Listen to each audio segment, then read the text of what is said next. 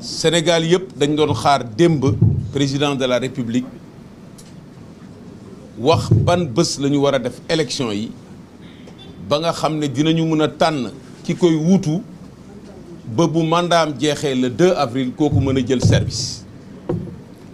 waaye li ñu dégg mooy dafa bañ a wax bés bi nga xam ne bii la ci la ñu war a def élection non seulement daf ko bañ parce que depuis le 15 la ñu ko waxoon mu def ko defu ko mais dafa ne balaa mu ko def il faut mu def dialogue boo xam ne conseil constitutionnel sant ko kenn sant ko mu ne il faut mu waxtaan ak ñëpp bi mooy ñi ci bokk ak ñi ci bokkul parce que li mu concerné mooy candidat yi nga xam ne conseil constitutionnel validé na leen yemul ci loolu mu ne dinañu waxtaanee ndax dañuy yokk liste bi dañ koy wàññi wala dañ koy dañuy reprendre élection yi loolu nag amul leneen luñ koy tuddee lu dul fasul yéene organiser élection mu jël nag baaraamam teg ko ci ne bu amul ku ko wuutu moom moo fi toog bu fekkee amul ku ko wuutu moom moo fi toog te moom moo war a fixer date bi nga xam ne ci la ñuy tabbee ki ko wuutu moom mooy toog naa ba pare parce que boo tabbul ki la wuutu kenn du la wuutu loolu moo dal Sénégal tey ñun ñëpp nag dañu demul ci waxtaan bu ñuy waxtaanee loolu benn waxtaan la ñu mun a am mooy fixer na date ñu xool date boobu yan incidence la am ci procédure bi ñu waxtaanee loolu ce n'est pas à l'ordre du jour aujourd'hui donc Sénégal toll na ci gutt koo xam ne gi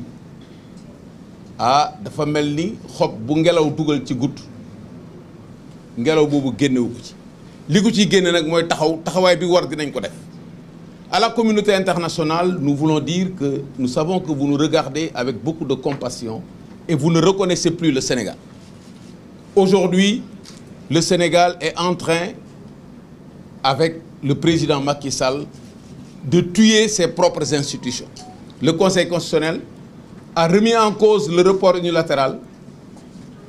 en cassant le décret. Il a remis en cause le projet de loi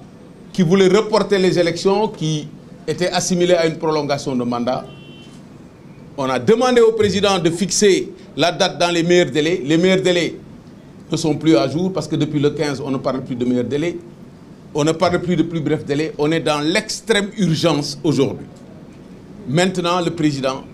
a dit à tout le peuple qu'il refuse et il cherche de la complicité pour acter ce refus, dire que les acteurs ne sont pas d'accord. Et comme les acteurs ne sont pas d'accord, je remets le dossier au Conseil constitutionnel.